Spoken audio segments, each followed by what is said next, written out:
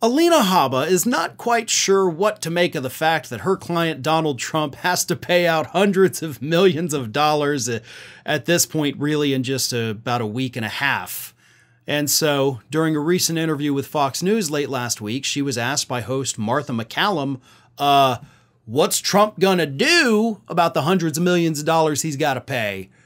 And Alina Habba immediately fell apart, just crumbled when asked that question.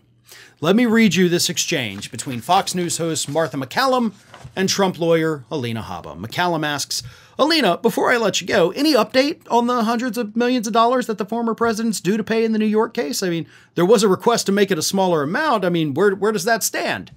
Okay, easy enough question, right? Like, hey, by the way, you know your client that has to pay hundreds of millions of dollars? What's up with that? So she's already kind of putting Alina in a corner, like, hey, remember when you screwed up Donald Trump's trial so bad that he has to pay $454 million? What's up with that? So Alina Habba does her best to keep it together, but here's her response. We're waiting on an appeal. Obviously, the judge was receptive to some of our arguments. We appeared before the appellate division just last week.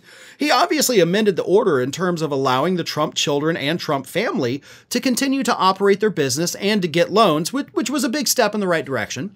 As I've always said, Martha, this is going to be a long game. We knew we were not going to be successful. We lost before the trial started. And we're just going to have to push and push and push and hopefully have our facts and case heard, just like it was last week, and chip away at this. MacCallum says, and what's your understanding of when the rest of the money's due, Alina? Because you didn't answer the question, right? Like, hey, what's the status of the money? And she's like, well, you know, we got some appeals, we got some motions, right? And she continues, she says, it's due shortly, but we have pending appeals. We have pending motions that we have to have decisions on. So we're going to be patient and wait. MacCallum responds, okay. So MacCallum is just asking a very simple question like, hey, he owes a lot of money. You asked the judge to accept less money. What's up with that? And Alina Habba couldn't even answer the question. She's like, there's motions and there's appeals. The judge actually did one good thing for us. Alina, tell the rest of the story. Because see, that's what you forgot. And Martha MacCallum knows the answer to her own question because we've actually already had a ruling on it. We're not waiting for the decision, as Alina Habba said. The judge said no. The judge straight up said no. Okay? So first and foremost, there was no reason for Martha MacCallum to even ask the question because the judge had, long before this interview, issued the decision. We know where he stands on accepting $100 million versus $454 million. That's not pending. That was decided.